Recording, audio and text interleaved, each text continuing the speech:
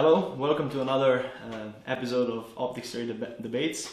Theodore and I will today talk about a specific topic that we think it's important when it comes to the customer's understanding of devices. So today we're going to be talking about the term refresh rate. And we think that it's important that for our customers to understand what refresh rate basically means. And today we have here some digital, we have the digital night vision device and these two are digital night vision devices and thermal. Yeah. Thermal devices. And Theodore, what is refresh rate? So how can we explain it? Well, the easiest way. The easiest way is to imagine a movie. And when you're seeing a movie, they say moving pictures. And that means if you have many pictures taken one after another and put together in a slideshow, you get a movie. And the refresh rate actually means how many of these pictures, images, you see per second. And it's denoted in hertz. So how many pictures are taken and shown, taken on the sensor, shown on the display in 1 second. And what basically means, if this refresh rate is above, let's say 30 or something like that, then your brain, when it collects all these images, can form a normal flowing movie, or I would say flowing image. So everything below looks unnatural because you see the gaps. You see that the moving is not fluent, but it stops in between. It's like it freezes every so and then.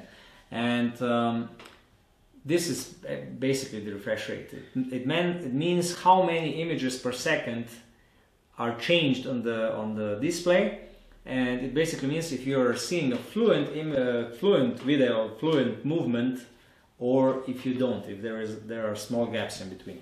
So if I understand correctly, with the digital night vision devices, the refresh rate is nowadays mostly 50 hertz. Or more. Because when it's above 50 hertz, you're not able to see any problems with an image anymore. Your eye and your brain functions normally, and you see the fluent movement, and everything is okay. When you go below 50, then sometimes you can see that the image is, I would say, freezing, or that it's not fluent. So if we go to the thermal devices, we have here the thermal segment. Here the Helion has, I know, 50 hertz, right? The refresh rate. All the others do not. So well, it's like this. If we look at the digital night vision optics and digital optics in general, the refresh rate is already out of the field of view because it's not really important anymore. It's above 50 hertz with all the devices, and you see all the movement fluently. With thermals, this is different because only the best thermals have 50 or 60 hertz. All other thermal devices have less. So if you talk about the brands which we have on the table, the latest generation of Pulsar thermal devices, they all have 50 hertz. So the flow of video, the flow of movement of the image is really fluent, and you don't notice any problem. In the past, they were producing also 30 and 9 hertz devices. 9, This one has 9 or 30, I really don't know. I think it's not even written on it. I think it has 9, I think, but I'm not sure. Maybe it has 30. Well, with 30 or 9 hertz, when you're panning, when you're moving, or when the animals are moving in your field of view, you see like jumping. You see an animal here, then half a meter in front, and so on. So you don't see a fluent motion. And with all other devices like SIG Thermal, the Leupold LTO, they're usually either 9, either 15 or 30 hertz. So they're usually a little bit slower, and it's sometimes harder to do panning with them or to observe moving animals or moving objects.